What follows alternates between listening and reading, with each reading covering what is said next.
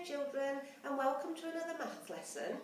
Last week you worked really hard learning how to use different efficient mental methods to subtract. This week we're going to be calculating with greater numbers. So rather than using mental methods, we're going to learn how to use different written methods to calculate instead. Today we're going to carry on using finding the difference method. Last week you did it mentally, but because the numbers are going to be greater today, we're going to be using a number line to help us find the difference. I'm going to show you how to do it now. We find the difference when the two numbers in the calculation are close together. Can you remember the song we learned about what we call these two numbers? This number here is the minuend, and then we subtract the subtrahend.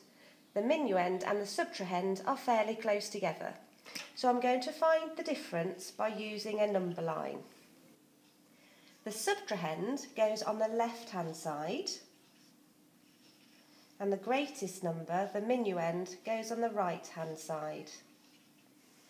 I now need to count on from 678 to 706, and I'm going to use my number bonds to help me.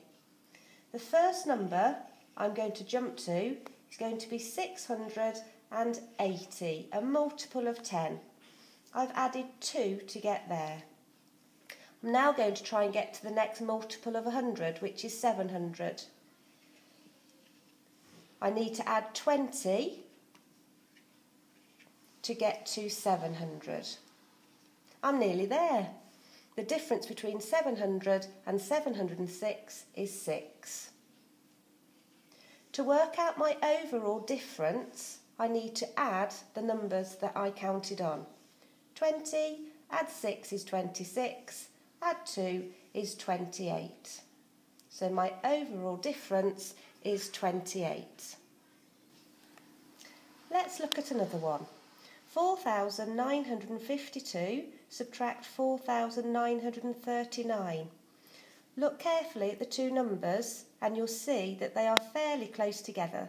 So the most efficient method is to find the difference using a number line. The subtrahend goes on the left-hand side,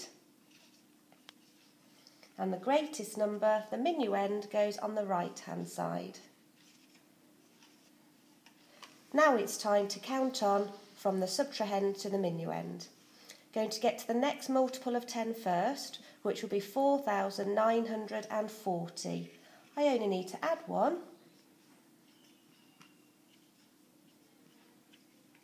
Where have I got to get to? I'm going to add a 10 to help me to get to 4,950. It's really important you put your numbers at the bottom of the number line so that you know what number you are on. I only need to add 2 more to get to that end number. My overall difference is 10, add 2 which is 12, add 1 which is 13.